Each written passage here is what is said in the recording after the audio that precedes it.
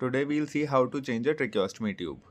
For that we need a dressing set, tracheostomy tube, sterile blade, 10 ml syringe, sterile gloves, a suction catheter, jelly, betadine and hand rub.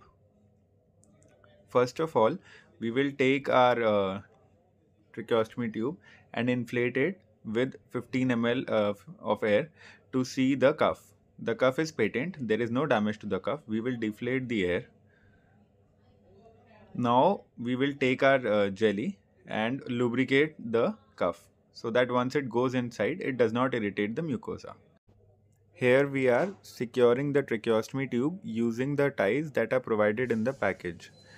At the junction of 2/3 and 1/3, we will screw it through the slit that is in the tracheostomy tube and then secure it in place. Today we are going to see a technique known as the railroading technique. Firstly, we will unsecure or remove or open the ties that are present on the tracheostomy tube initially. Then we will put a suction catheter and deflate as shown. We will now remove the previous tracheostomy tube.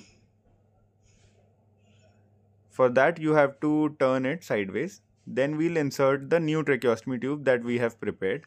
We'll insert it from the side and then rotate it along the curvature of the trachea. Once we're done with that, we will inflate the cuff with 8 ml of air.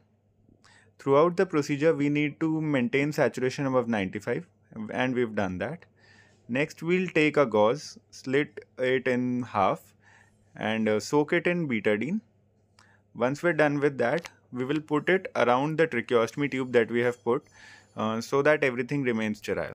And this is how we change a tracheostomy tube. To watch more such informative content, kindly like, share and subscribe our channel. Thank you.